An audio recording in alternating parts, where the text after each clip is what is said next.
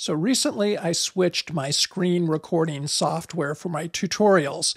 I moved from ScreenFlow, which was a Mac-only product, over to Camtasia. Now, I wasn't planning on doing this, but I encountered something in ScreenFlow when I reloaded it onto my new machine it just makes it unusable for me right now. So I was on an old MacBook Air. It was an Intel-based machine with 8 gigs of RAM. Now I'm on an M2 Pro running Sonoma with 16 gigs of RAM. I expected to be able to switch over to ScreenFlow very easily. And this is what I encountered. So you're looking at ScreenFlow right now, and you can see this audio clip here. And the waveform is just super tiny. Now before this, when I ran ScreenFlow on my MacBook Air, I had a very pronounced waveform, very easy to follow and edit. So let me just play this waveform back. It plays fine. I've done other videos and rendered other videos in ScreenFlow with this super small waveform. Nobody said anything about the audio, but here goes.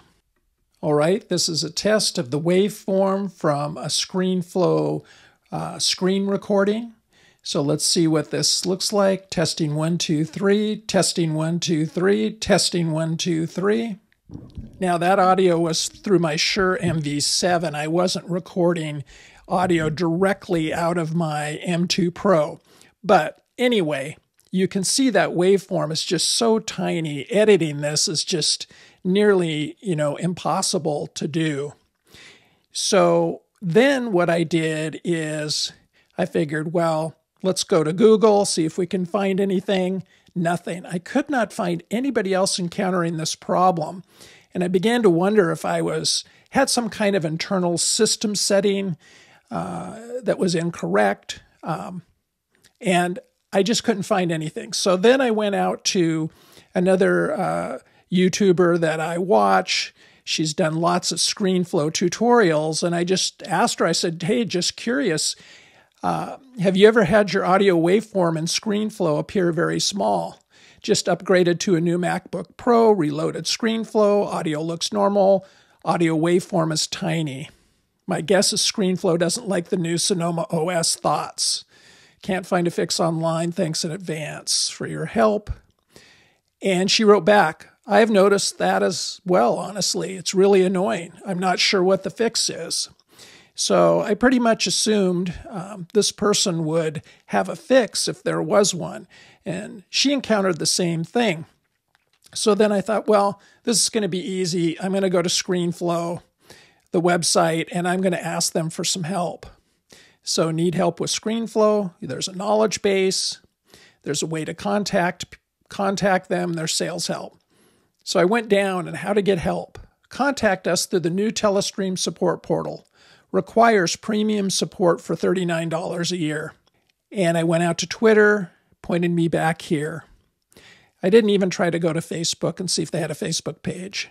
So once I saw that the Telestream support was $39 a year, I thought, well, maybe this is the time that I switch over to DaVinci Resolve. I wasn't too sure if that was going to be the best choice for me to do the types of screen recordings that I wanted to do, so I switched to Camtasia. So Camtasia has been working out for me really well. Again, I have no skin in the game for either, Camtasia or ScreenFlow. I'm not an affiliate for either product. I'm basically doing this video because I've got to imagine there's other people experiencing this same issue with ScreenFlow as well. I found this transition over to Camtasia pretty easy. They've got a really good help system, and I was up and editing videos probably after about 10 minutes of reading. That's my little issue that I have with ScreenFlow. I did not want to switch. It wasn't my intention.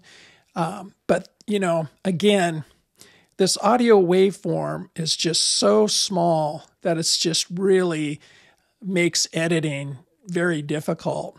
If you have any ideas how to fix it, let me know, because I could see myself using both ScreenFlow and using Camtasia.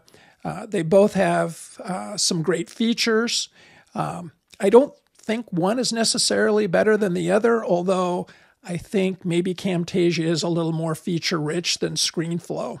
But I certainly hate changing to another type of software after I've learned how to use it. It's been working out so well for me. But I know some other people may be having this problem and looking for an answer. I'm not sure what it is yet. So if you happen to know what the answer is, please comment in the comment section. If you found this video helpful, subscribe. Don't forget to check out my website, mikeshuey.com. Sign up for my free newsletter when you're there. So until next time, take care.